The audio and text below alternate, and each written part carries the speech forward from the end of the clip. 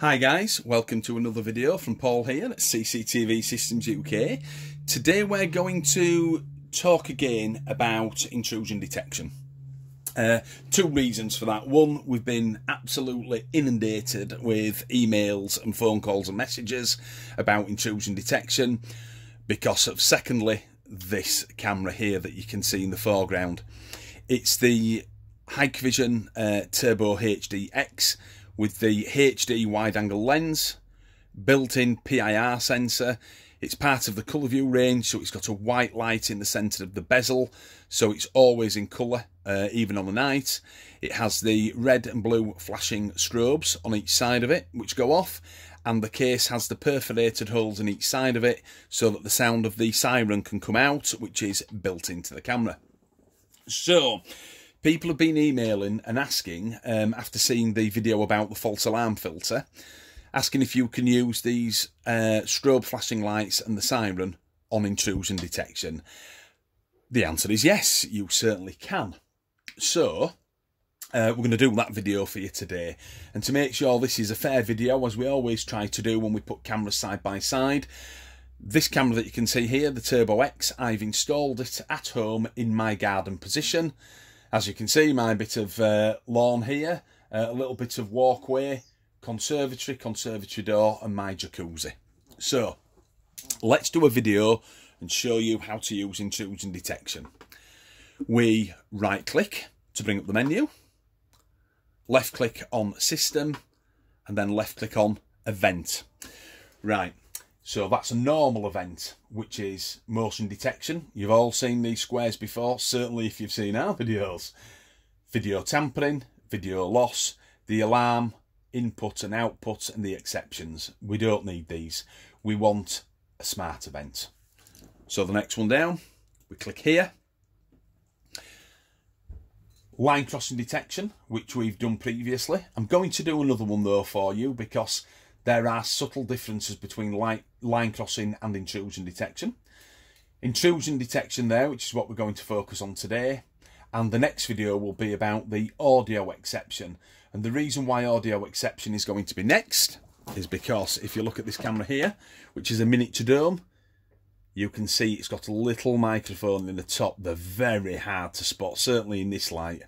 But that's what's coming next, so keep an eye out for that. But today, intrusion detection. So there's our scene, which is our garden. I've put it into camera number 1 for us. So where is this handy? Where do we use it in domestic circles? Well, walkways and driveways are winners for intrusion detection.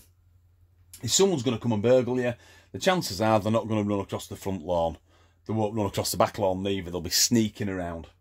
So, driveways, walkways, and round conservatories, because unfortunately, conservatories are soft targets. They really are.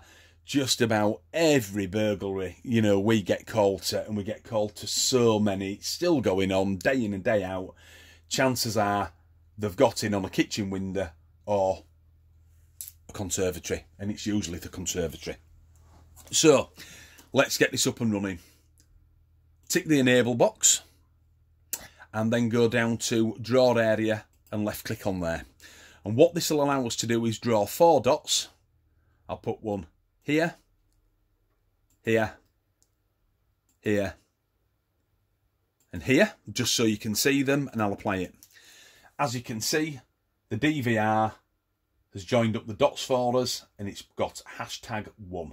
So that's our first intrusion detection area there. Now it says virtual plane and number 1. You can click the button here and there's 4. So you can have 4 going at any one time, which is brilliant for around your conservatory. Again, soft spot on houses. So, time threshold.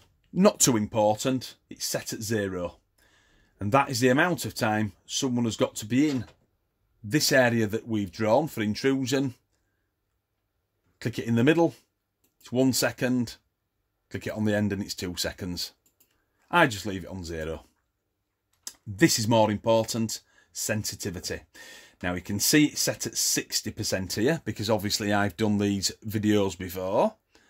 So let's drop it down to its setting that it's normally on, which is 50. So all we've done is enable it and draw that area and apply it. Simple as that. Arming schedule, they're all in blue, constant, 24 hours a day. If you click the none button, you can scrub any of these areas out that you like. Some people might not have it on a night when they're in the house, but just have it on while, I don't know, 7 while 6 when they're at work, just in case someone comes into the back garden. If you're a single person and you've got nobody else in the house and you're at work, what more can you ask for than that? It's protecting your property while you're out grafting. We love it. Linkage section. You've all seen this before. Tick that, you get the full screen monitoring. It puts the full screen up. Audible warning is the bleeper on the DVR. And notify surveillance centre, which is obviously the push notification through to your mobile device if you have the DVR networked and you've okayed it on your mobile phone. Here's the settings for the light. Cam 1, number 1 is light, and Cam 1, number 3 is sound. Don't worry about the alarm output, we're not interested in that at the moment. So to answer your questions from all the emails that we've had about this camera, if you click that and that, the light and the siren will go off as well. Now, it's such a nice day, and I like my neighbours. You won't see the light, and I'm not going to upset them with the sound, but it does work. It's as simple as that. Click them and they work. Let's stick to the ones that are a little bit quieter, which is the audible warning and notify surveillance centre. Click, click, apply. There you are, guys. That's how easy it is. Go to area settings. I'll put it up on the screen so you can see it. Area number 1, it's enabled and it's set at 50%. So I'm going to be your guinea pig today. I'm going to walk outside and see if we can set it off at 50% sensitivity.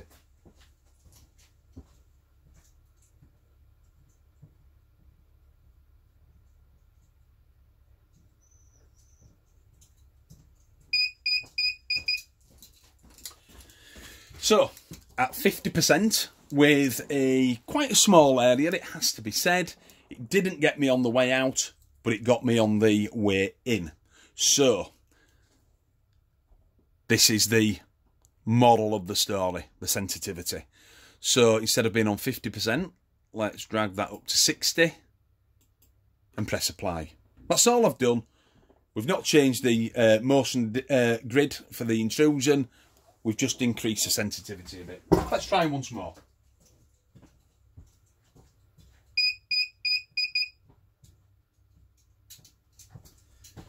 I don't need to keep walking. As you can see, that's worked. So, sensitivity is key. It's the king to everything. That's what we want to get correct. Now, don't be tempted just to push this up very high, because you'll get lots of false alarms from birds jumping across your driveway, and the biggest garden offender, which is cats, of course. Cats will walk in and out of your garden. They don't care about boundaries, and if they come down here and walk through the square and onto the grass, it's going to go off. So basically, you want it so it's sensitive enough for a human, but no more. And I mean that. The only time you'll go up to the higher settings is, of course, if your motion grid is very small. Let's say it's up here and it's a long way from the camera. You need that extra sensitivity then. But if you can keep it off the floor, if you're having lots of issues with cats, that's good. Now, you can have 4 intrusion detection squares up at any one time. And I'll just click here. And there you go. 1, 2, 3 and 4. So if I draw number 2, click draw area, and I'll put 4 dots up here near the conservatory and apply it. I hope you can see that up there. Obviously it says #2. And if I go back to number 1, #1. Always keep something around your conservatory if you can. Remember what we've said, it is the weak spot on a house. Conservatories are 99 times out of 10 round the back of the building, which is quiet, away from the street, and that's where you get your point of entry for burglaries. And we go out to so many burglaries. It's still going on, guys. You might not have heard of one for a while. trust me, we see them day in, day out. So if you can use those detection squares around your conservatory, set it through the day when you're at work, that's got to be a good thing. It's essential, really, it really is. So there you go. That's how easy it is to set this up. When you finish with it, I've just drawn number 2 up there near the house. Press clear, clear regions, yes, and apply. So you can take them off, press the draw button again and draw it again. Ta-da. So we know that area number 1 is still there. It's still set at 60%. It's on 24 hours. I'll just go into the linkage. Audible warning, notification, my phone's been going off in my pocket. I'll put the full screen monitoring on as well and apply it. Go to the live view. There you go, look, it's on 4 screens. This is an 8-way DVR, but you can see the full screen monitoring in action as well.